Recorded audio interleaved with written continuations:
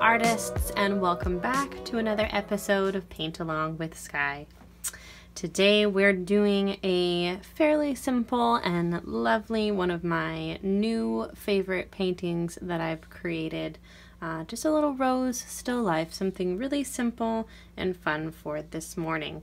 Let's see, we'll be using our 3 standard brushes, just like usual. Big brush, medium brush, and small brush. Nothing too tricky there. You want a flat brush like this definitely when we get started on the background here.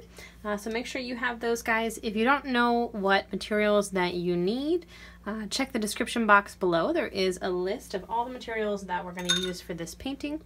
The colors are going to be phthalo green, a nice bright sunny yellow, red, black, and white.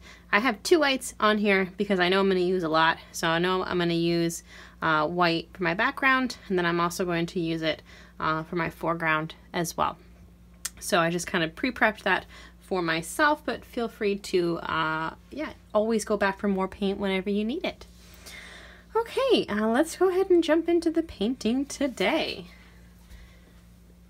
Something just really pretty to brighten our spirits. My thoughts go out to anyone affected by the virus. My other job is actually a news editor, so it's been a pretty crazy week. So whether you know someone that's sick or, you know, most likely I'm thinking about economic impacts, it's pretty crazy. But I'm glad that you can be here with me today and we can have, you know, a half an hour or 45 minutes together to just be calm and paint. And it's going to be a pleasure to teach the class today too. So happy to be here. Glad to have you guys here. All right, let's get started with our big square brushes and just a little bit of water on those. And before we fill in our background, just really quick, I'm going to do a teeny little sketch mark with just the lightest of gray of where my vase is going to be. So I'm going to go about halfway down the right-hand side of the canvas, and I'm going to do a little half circle like so. Very narrow oval rather. And then just bring that line off the canvas. We're going to have a chance to fill that in and sort of straighten the shape if need be here in a minute. So don't worry about that looking perfect at all. Okay, I'm going to rinse the gray out of my brush. Going to take a sip of coffee. And we're really going to jump into it now. So grab some white. We're going to use yellow. We're going to start right in the middle of our canvas. We're going to use this back and forth brush stroke technique. And you just want to bring it right next door to the vase. You're not really going to see this part later, so it's not super important, but you do want to get some paint on there. This is just the first layer. Okay, so that was yellow with white. Now I'm going to grab just yellow. I'm going to go on the outside, sort of creating like an oval shape, and this would go down there, but we're not going to do that. We're just going to paint the vase with the base colors there in a minute.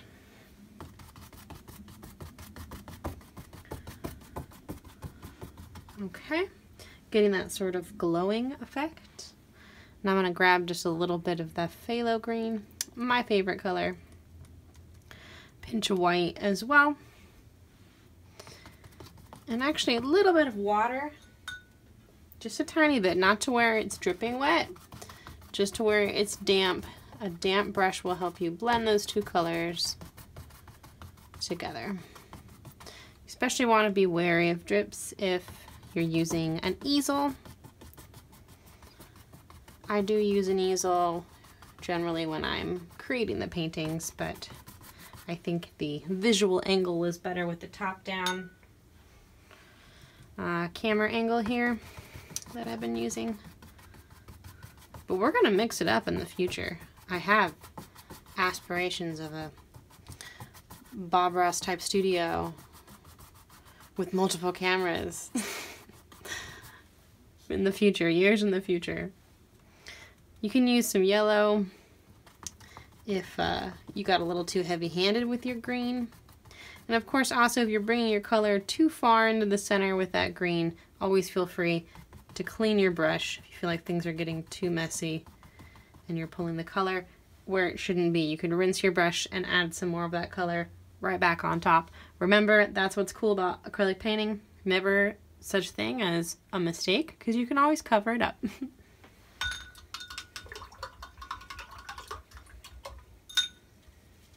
Okay, and then just this outside edge here with phthalo green mixed with white.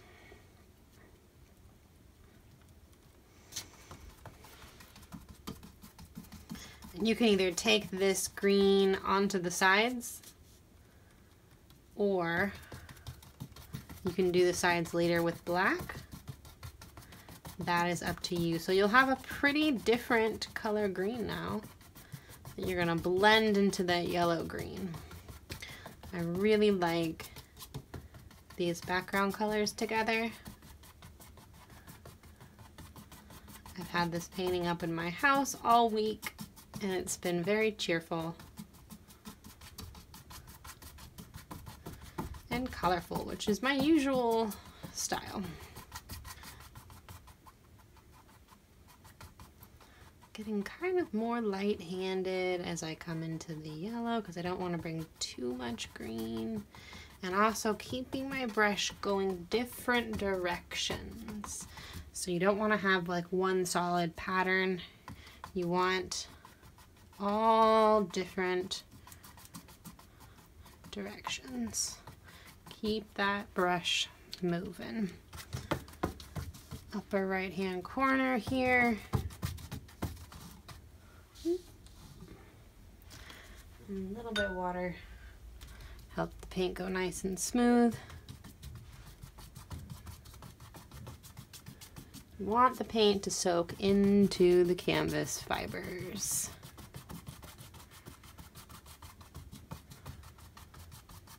Beautiful. Okay. I think I did get a little heavy-handed with the phthalo. So I'm gonna take, again, just like I mentioned, you can do, play with it and bring that yellow back out.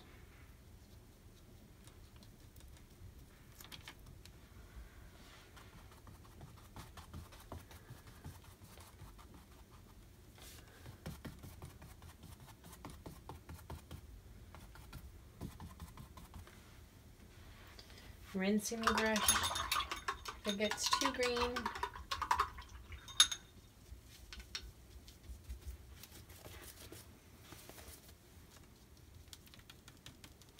Using my apron as a napkin. My apron is gloriously covered with paint. Sometimes I forget to wear it and I'll just wipe my brush on my shirt really bad. Don't forget your aprons, everybody. Okay, that looks good to me. Medium brush. Sip of coffee. Bear with me. Okay, let's use some black. We're gonna go in our vase area now. You can go ahead and trace over that shape that you originally started with.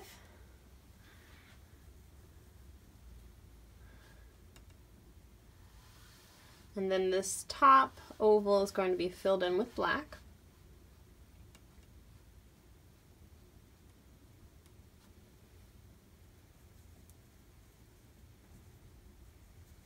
Okay, and then we're going to do a couple of stripes. Sometimes what's helpful is breaking it in half, and then I'm actually going to kind of curve the brush stroke as well to give the vase that curved cylindrical a look. Curved brush strokes that cut it in half, and then half of that and half of that, and then you can fatten up the stripes to your preference. You can have a bunch of stripes, a couple fat ones, however you'd like. We're gonna fill in the white parts with white paint here in a minute as well. So don't worry about a little bit of blue or yellow or green in there. Okay. I'm just fattening up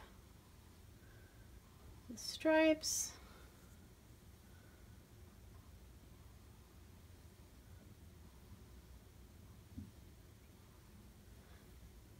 If you are painting along with me on Saturdays, I would love to see your paintings. I created a Facebook group called the Art Club.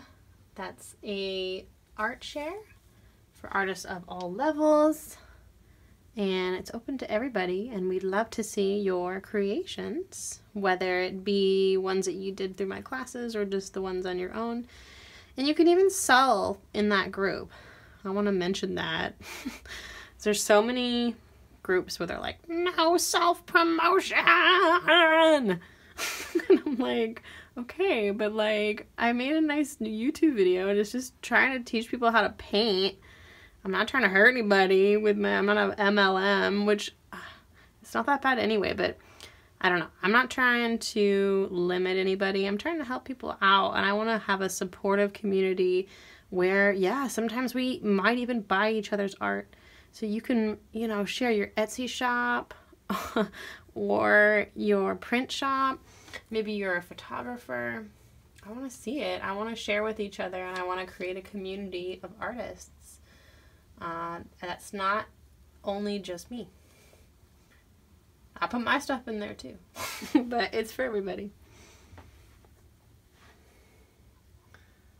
Okay, and then once we get these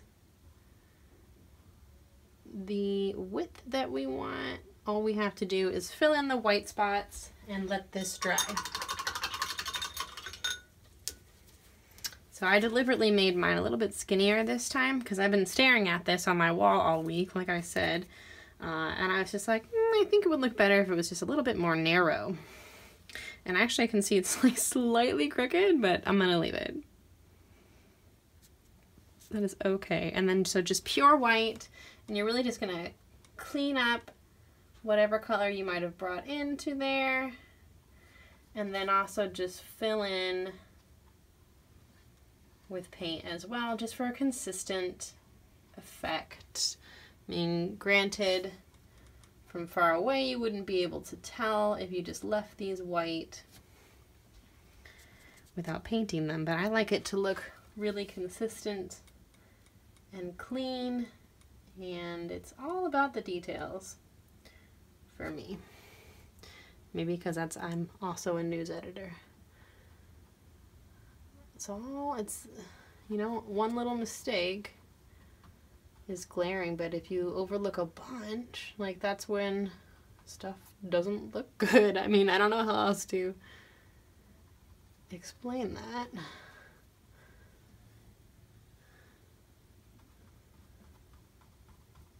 But yeah, everything is made up of little decisions and little choices. So we're gonna do the best that we can when we're painting. We're gonna use the right color. And we're going to keep our brush strokes going the same direction. And we're going to go the extra mile and clean up those areas that may bother us so that the finished product is beautiful. Okay. Looking good to me. And again, I'm going to hit this with black later on the sides, so that's going to be a clean edge later. Right there, like that. But if you want to just paint the sides with whatever colors on the face, you can go ahead and just wrap the color onto the sides there as well. Okay, so you may want to give your canvas a second to dry before we start doing what's inside of our vase. But it looks like mine's actually fully dry and ready to go. So we're just going to go ahead and power on through. So you're going to want to rinse your brush. You may even want fresh, clean water because we are going to be using red and pink and white. I'm going to do that.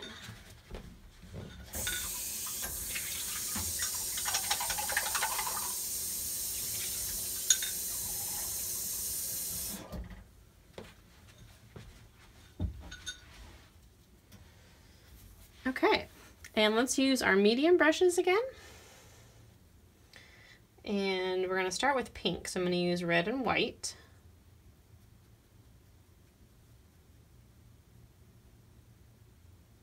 And we're going to start building our little bouquet here. So to do the roses, we're going to start just with circles. And you're going to put your circles, they're going to be sort of smaller and some are sort of bigger. You're going to put them everywhere, coming out of the top part of your vase here. Building your composition. Some might overlap. I'm going to fill them in a minute. But right now I'm just sort of tracing out the shape. You want a fair amount of these. And you want it to sort of be circular and in like a bunch.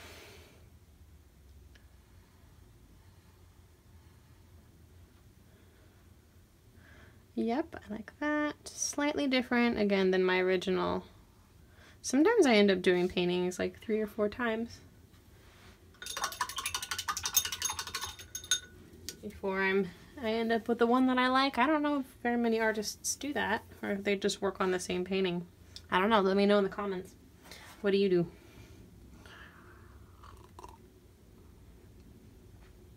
And before we fill those in, let's figure out where we're going to put our greenery.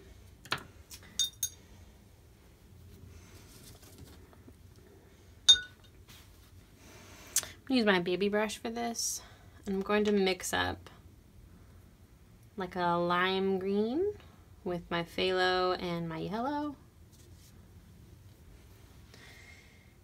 And here's where you'll add the stems, kind of like little lollipops, a bouquet of lollipops. So we're understanding how we're sort of building our little bouquet here, and then like we're floral designers, we're going to decide where we want to put some greenery. So I did a curved line coming out from the top here. I think I'll do one coming the other direction, and then one that would come kind of Grand Central Station here.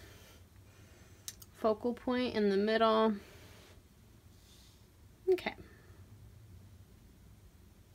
That looks good to me. We're just going to start with that. Now we're going to grab our medium-sized brush again and kind of get these shapes filled in. I'm going to be kind of jumping around here from shape to shape, and that's actually done deliberately so that each area can dry. So just follow along.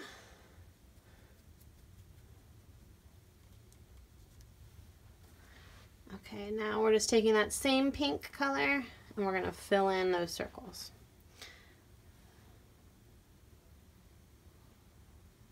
And don't think that, oh, okay, so because I did these circles and then I filled them in and then, oh man, I wish I had a couple more circles, but it's too late. It's not too late. You can most certainly add a few more flowers, even at the end. Again, acrylic painting. You can always add more. You can always fix your mistakes. I'm allowing there to be some color variation within even just filling these in. And I'm also making some sort of larger. So I always start on the smaller side.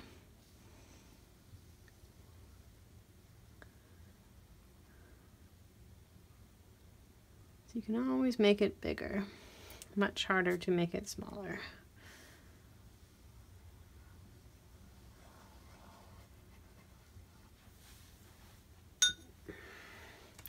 If you do accidentally make a shape too large, sometimes you can take a Q-tip, get it wet with clean water, and remove the paint. If you can't, then you can do a little patchwork job and paint over it. And that is trickier, but I do it all the time.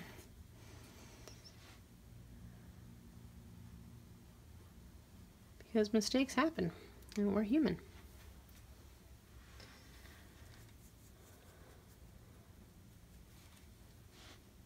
Okay.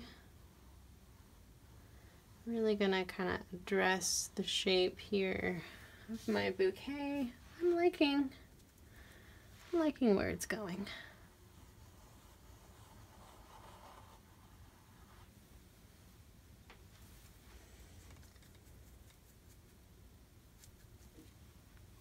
All right. And then we're gonna switch all around like I was saying before, so back and forth between the two brushes here. So baby brush, and then we'll do a little bit more greenery. So my original, I just want to point out, I have a little bit of like a secondary greenery type. I'm actually just going to do the ones with leaves today. Okay, so we have our baby brushes.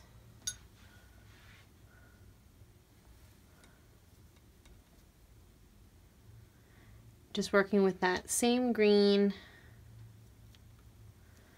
All right, now we're gonna create the full shape here. So you wanna have this curved line sort of trail off delicately, like so. And then what we're gonna do is turn that last part of the brush stroke into a leaf. And then from there, on either side, you'll have leaves of increasing size. So, like so. And then these ones will be sort of pointing downwards. So everything is slightly angled downwards, which gives it that draping effect.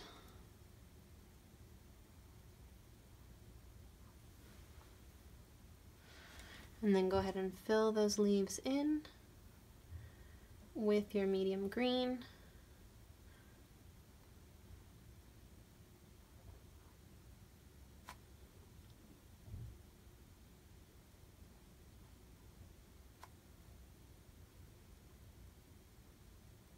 Be careful laying your hand down on the canvas like I'm doing. Sometimes I have paint there.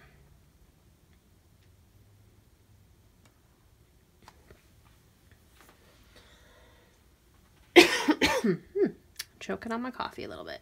That's what I get for drinking while I'm trying to teach. Okay, and then same idea.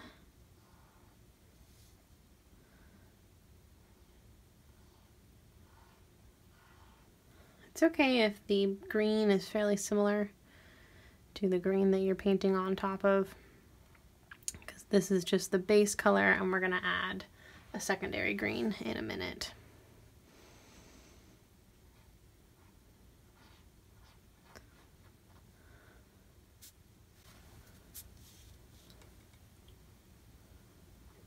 Okay. Some of the stems, and they would actually go all the way into the black area there.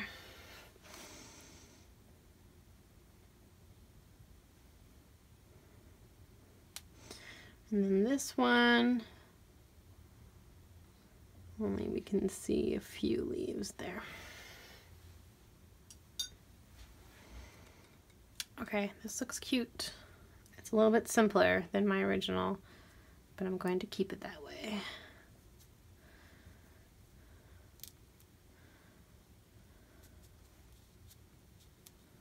Okay, now I'm going to take a slightly darker green with just a little bit more phthalo. I'm going to create kind of like some squiggly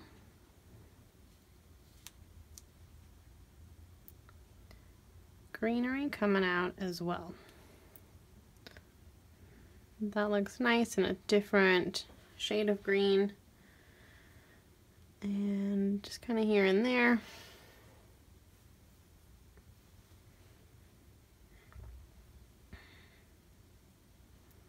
Wherever you like.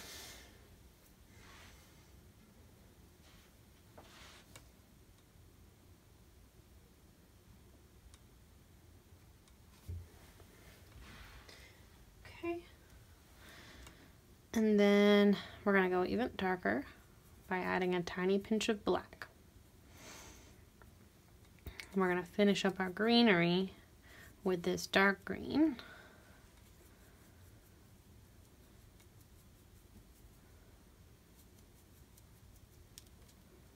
Okay, and then you're just going to go over the shapes that you just created, adding in this shadow that's also sort of like an outline. So I'm outlining each one of those leaves, really making it pop.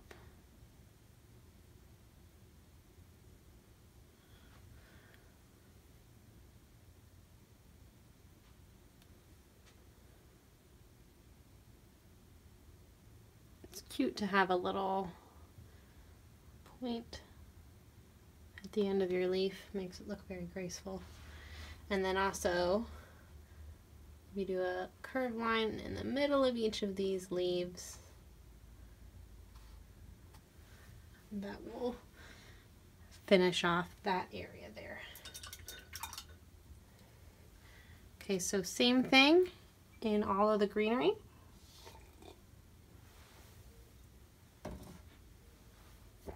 Home stretch, everybody. Doing good. Let me know if you made it this far in today's tutorial.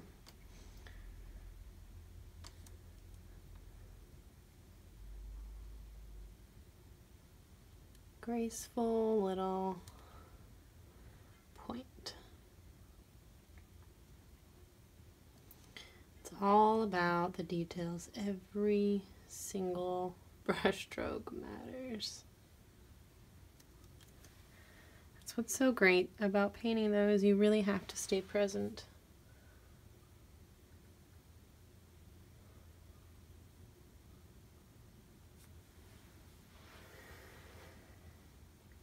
Okay, let's take that same green and also add it onto our stems. Just kind of doing one side.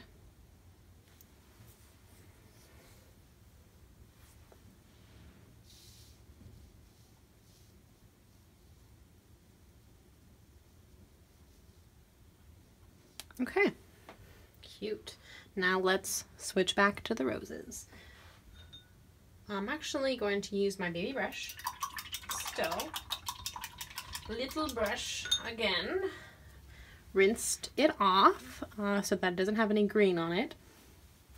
And now we're going to do a few things in our roses with two different brushes. So again, starting with the baby brush, let's do the very center of the rose first. I'm going to use a very dark red, which almost looks like almost brownish. And in the center of each of these, I'm going to do a blob. And you don't want it to be a perfect circle.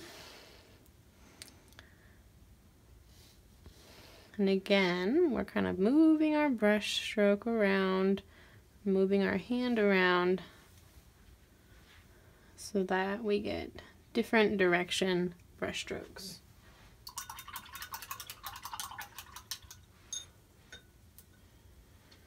Okay, now let's take regular red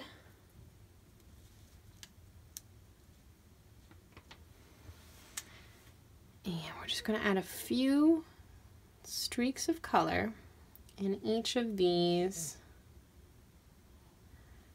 roses. It's totally fine if it blends a little bit. Kind of use that to your advantage. We want to have a lot of different tones, and sometimes the brush will be very light, and sometimes you'll push down a little bit harder. As you're creating your roses, you can also bring them further out.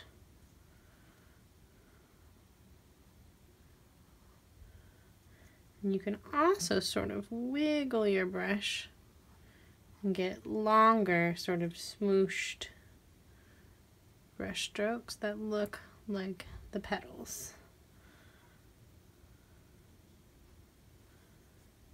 This first color is sort of just like a secondary shade of pink. We're gonna do more wiggly brush strokes with our dark red in a minute.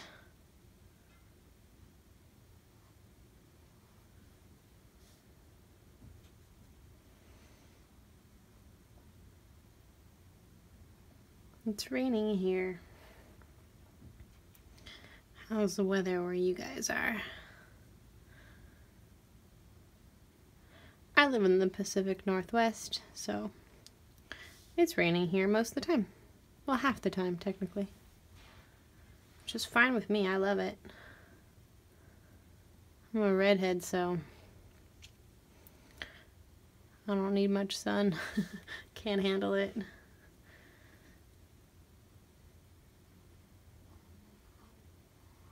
Okay. Looking good. Just a few more colors.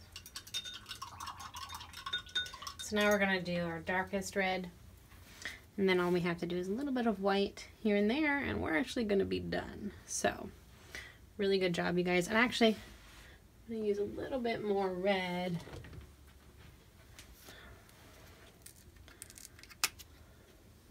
Because I have mostly what's pink now.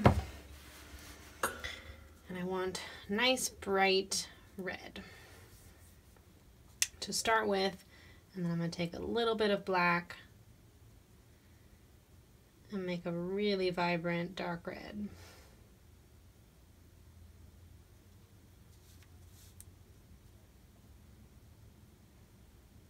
Okay, and then you're going to go on the outside edges of your roses and kind of wiggle your way around, cleaning up those edges.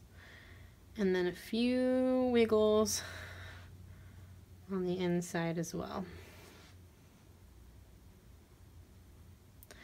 And this is where you want to decide which rose is on top of which.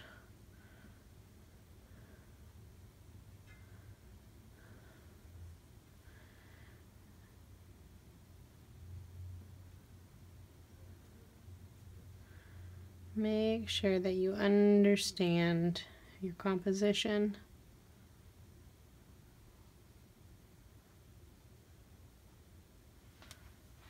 And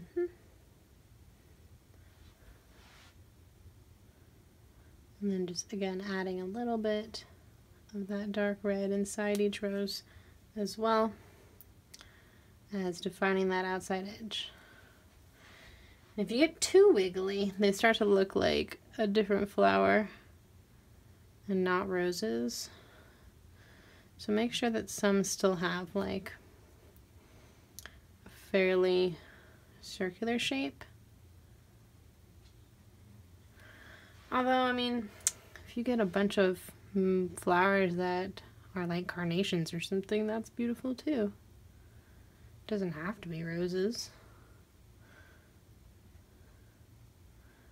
I have another painting that's sunflowers that I'll paint one day with you guys. That's my favorite flower, sunflowers.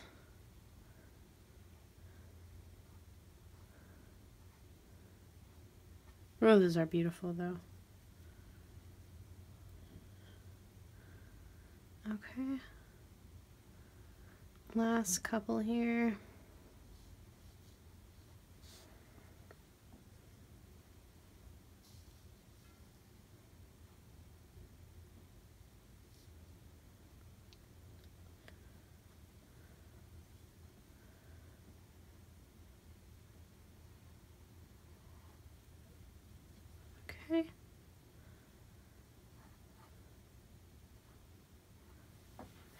Nice.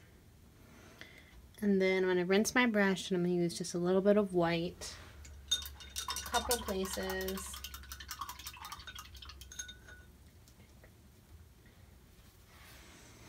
Okay. It's okay if it's a little bit pink. And I am going to try to make these lines somewhat smooth and circular, rather than continue that wiggly, because I think I got a little too wiggly with my dark red. But hey, each time I paint, it's kind of a surprise for me what it's going to turn out like too. So it's fine. I still like it. I think this white really adds a nice little touch and just kind of pulls it together with the black and white vase.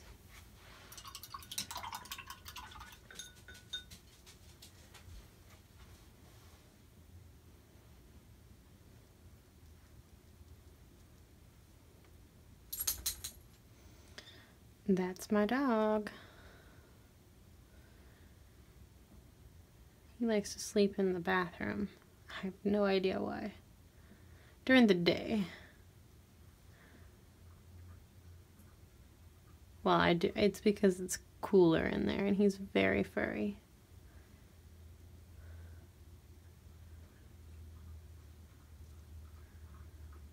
Okay. Looking good. I like them. They're cute.